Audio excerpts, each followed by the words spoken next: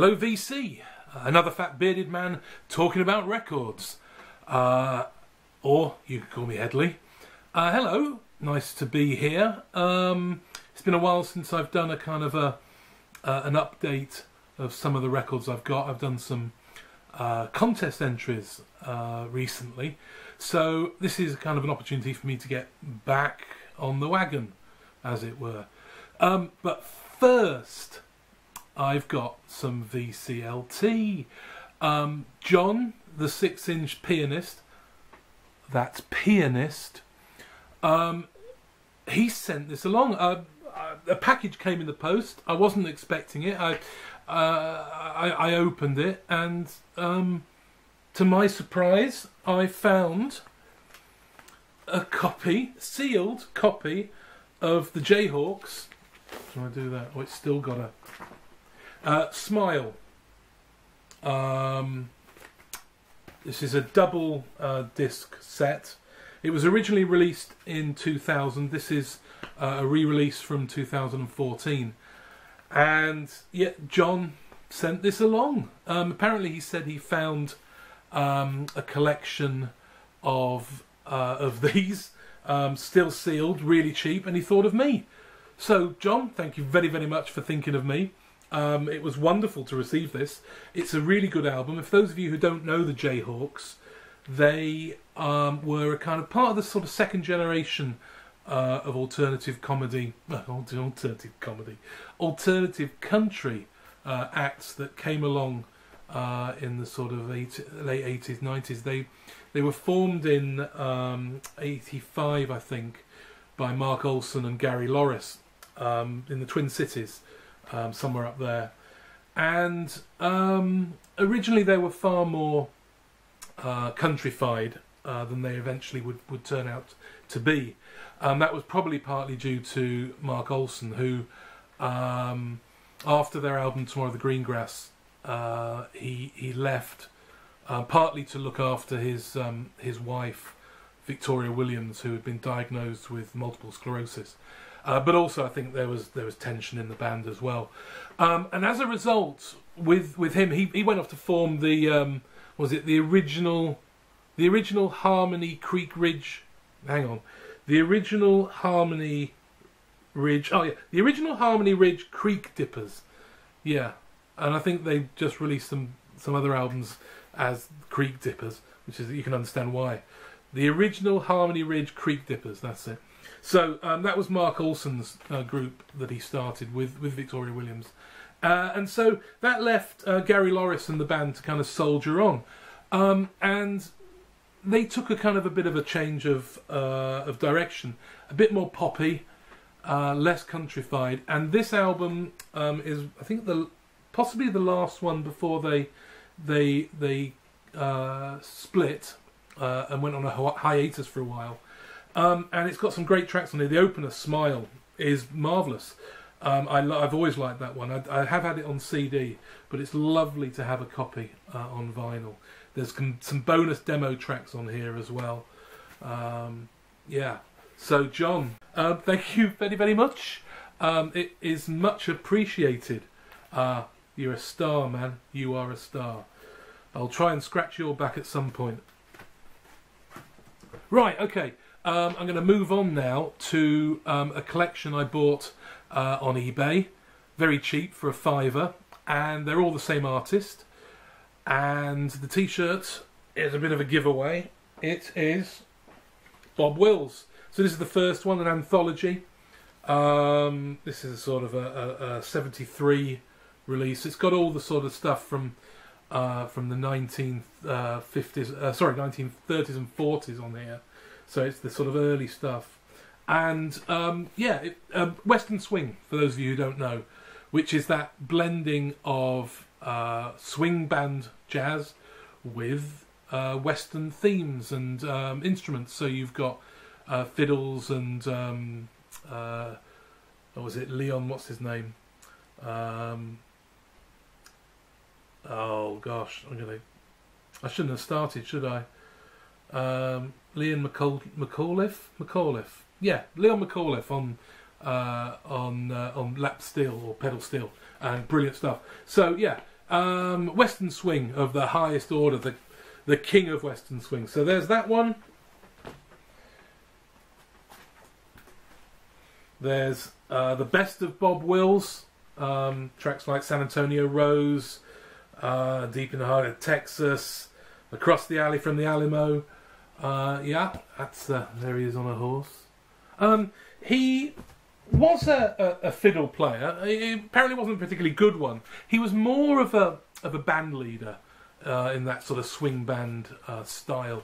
So he put together the band and he worked them and got them probably to be the best Western swing band ever, the Texas Playboys. So this is Bob Wills, King of Western Swing, with special guest star Mel Tillis, who's singing a number of songs. Once again, we get San Antonio Rose, Faded Love, Big Beaver. Yeah, so there's that one. Then we've got Bob Wills plays the greatest string band hits. So I'm assuming this is post Texas Playboys. We got Milk Cow Blues, Slowpoke, San Antonio Rose again, of course. Got to have that. It's one of the things that is very annoying about these releases is they tell you absolutely nothing about when they were, apart from that first one I showed you, they tell you absolutely nothing about when they were recorded. All of them, so even though there are songs that are replicated across these albums, they are all different versions from different periods of the band, or even with different players. So this one here, we've got the voice and the band of Bob Wills. This has got Sitting on Top of the World, which is great. Don't Let the Deal Go Down. Will You Miss Me When I'm Gone? Yeah, good stuff, Bob Wills. This one's a good cover. I like this one. Look at that. I'll tell you, I'll take it out of the... Look at these. Look at these hipsters. My word. I think that's Fred from the Scooby-Doo gang, actually. He's got to be careful dancing backwards. He's gonna end up with that cactus right up his jacksie. Yeah, brilliant. So this is Bob Wills and his Texas Playboys, Orange Blossom Special. Please tell me it's got San Antonio Rose. No, it doesn't have San Antonio Rose. Texas Two-Step. So yeah, lovely, nice one. That one. It is a repress. It's not an original from MCA Records. That one. I think it's from probably the 70s. This one's a bit of an interesting one. This is called Fathers and Sons, Bob Wills and his Texas Playboys, and Asleep at the Wheel. So I originally saw this. This is a double, and I thought when I found this, when it came out of the package, I should say I paid £5 for all of these. I think there's 9 of them. I've got 2 more to go. So that's 9 records for a £5 and some postage. And so I'm blown away. It's one of those things where I didn't think I was going to win it. I thought I was going to be outbid, but no one else was bidding on these. No one in the British Isles wants to buy a collection of Bob Wills. You poor, poor people. What are you doing out there? Well, I mean, you've let me get them, which is good, but come on. Where's your musical taste lying? Anyway, so back to the records. Sorry. I originally thought this was going to be a collaboration. But of course, actually, and we're going to come to that, Bob Wills died in 1973. And I think that actually was the first release of Asleep at the Wheels. Their first album was 1973. They were kind of a modern take on the Western swing.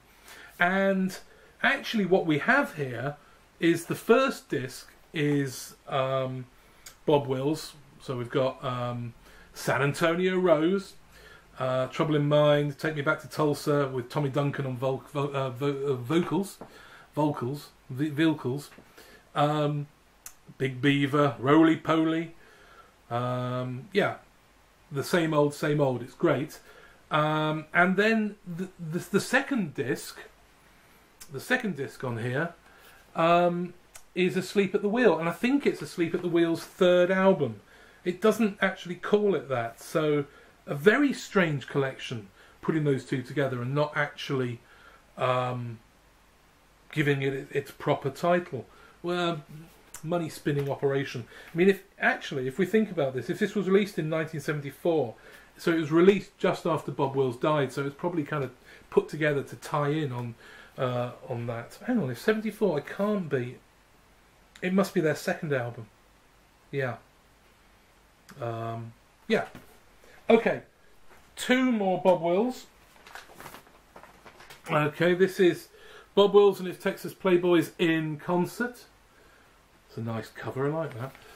This is a double. And that's a nice thing, isn't it? The fiddle case on the table there. And there he is, stood there. And this is great. I mean, really, I've got a collection of the Tiffany's transcriptions as well, which were done for radio broadcasts, and they're a lot rougher put together than some of the other recordings I've heard of Bob Wills, and that kind of roughness gives it a real edge. And again, the live sort of environment brings that to it. You can tell that this is music to dance to. I'd have loved to have been at this gig. Again, I have no idea when this was recorded. I've done a little bit of research, and it says it's sometime in the sort of 60s. But I do wish everyone could be as anal as the jazz people who insist on knowing who the tea lady was on every single track. Yeah, the thing that's really weird about this is I thought I put this on, and as soon as I put it on, it finished. Each side lasts less than 10 minutes, I think. Although the grooves look like they go quite the way into the record, so it's a bit weird that. So it could probably have been done on one record. But very nice. If you see it, pick it up. It's them at their best, I think. And then probably the best thing I got, bearing in mind it was £5 for all of these, is a kind of a box set of Bob Wills and his Texas Playboys for the last time. And this was recorded December the 3rd and 4th, 1973. And he died a couple of days after those recordings, I think. Whoa, whoa, whoa, hold your horses, Hedley. Bob Wills didn't die in 1973. No, those sessions that were his last ones were held on the 3rd and the 4th of December 1973. After the first day of the sessions, he went home and in his sleep had a massive stroke, from which he didn't wake up from. And he died in 1975 on the 13th of May. I had to check the All Music Guide to Country Music, the Bible.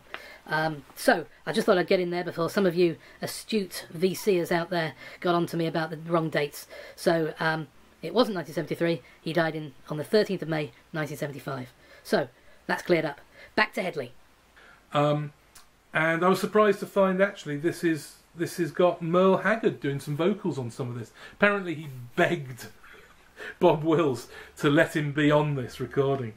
So what we've got here is a 2-record set.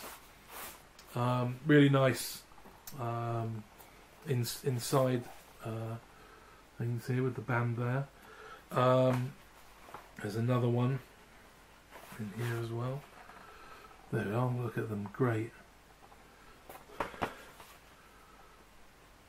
So those are really nice. And inside you also then get a booklet all about the man and the recordings. Very nice package. The records are in really good condition. The box is a little bit split at the bottom and things, but actually part of the original design was to make it look quite old. So yeah, so these are the last recordings of Bob Wills. Now Bob Wills, by this stage, I don't think he's actually playing even on the fiddle. He's just there at the recordings doing his noises and all that business. In fact, it can be very off-putting for some people that they go, I like Bob Wills, but then there's some crazy guy going over it, and that's Bob Wills. Anyway, that's a lovely set of Bob Wills stuff to go to my collection. So, as I know that was probably boring for a lot of you out there, I'll show you a couple of different things just to finish up with that I've picked up recently as well, to change the pace. Got Dave Brubeck here, plays West Side Story, and Andre Previn plays My Fair Lady. I hate these I love the CBS I Love Jazz records. I've got a Miles Davis as well. It's just the ugliest covers. Why they would do that? Anyway, let's forget about the record, the sleeve, and think about what's actually on it. And what you've got the Dave Brubeck Quartet playing Maria, I Feel Pretty, Somewhere, and Tonight from West Side Story. I love West Side Story. It's the greatest musical ever written. Yeah, and I don't care what you say. South Pacific, pah, nonsense. Evita. Anyway, and on the other side, I wasn't sure what I was going to get with the Andre Previn stuff. My initial introduction, like most people in Britain of a certain age, will know Andre Previn for being on the Morecambe and Wise show, where Eric Morecambe was playing all the right notes, but not necessarily in the right order. And I've got the soundtrack to Rollerball, which he put together and composed some sort of funky tunes for. So it's no surprising, I suppose. And actually, I was dreading listening to it, actually, because I could have danced all night on the street where you live with a little bit of luck. Wouldn't it be lovely, and get me to the church on time? And yeah, it's good though. It's Andre Previn on piano, guitar, bass and drums. So nice little quartet. Yeah, really nice, both of those actually. And in fact, I'm going to put that on this afternoon. Bit of a strange one, this. This is Mark T and the Brickbats from Middle East to Midwest. Now I saw this, picked this up at Vinyl Tap in Huddersfield for £1, and based on the title alone, from Middle East to Midwest. So I'm thinking, oh gosh, that is an interesting mix. And actually, what we've got isn't quite as interesting as that. It's a kind of folky recording. We've got a Lead Belly song. We've got a Greek traditional song. We've got songs from Turkmenistan. And yeah, I need to give it a bit more of a listen. But so that's Mark T and the Brickbats. Kind of. So that's from recorded in 1987. So either released in 87 or 88, I assume. Yeah, it's all right. It's not as amazing as the Middle East to Midwest had led me to believe, but still pretty good.